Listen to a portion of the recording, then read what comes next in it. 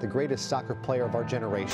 Periodistas de Estados Unidos totalmente impresionados con lo que genera Lionel Messi. La Pulga hizo un partidazo en el triunfo del Inter Miami 3-1 ante Los Ángeles en un estadio repleto de estrellas como Selena Gómez y Leonardo DiCaprio. Veamos cómo reaccionó la prensa estadounidense.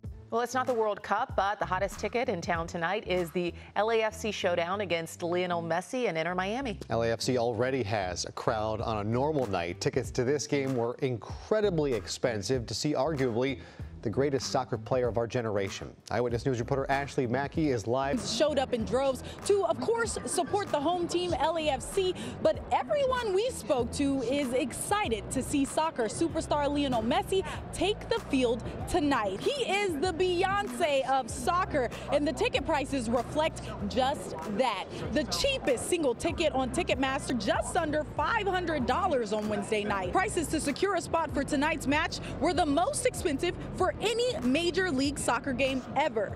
Basically, BMO Stadium is the place to be tonight, and several celebrities like Prince Harry and Meghan Markle, Selena Gomez, and LAFC co-owners Will Ferrell and Magic Johnson are here in attendance, just to name a few.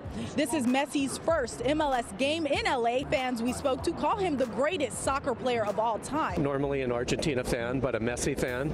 So yeah, I mean, to be able to see him, it's as good as it gets. We're super happy to see him. So I got my boys over here, and we can't wait to see, Messi up close. AFC, the reigning MLS champions, are attempting to be the first team to defeat Inter Miami since Messi joined the squad. El próximo encuentro del Inter Miami de Lionel Messi será ante Sporting Kansas y se jugará el sábado en Miami.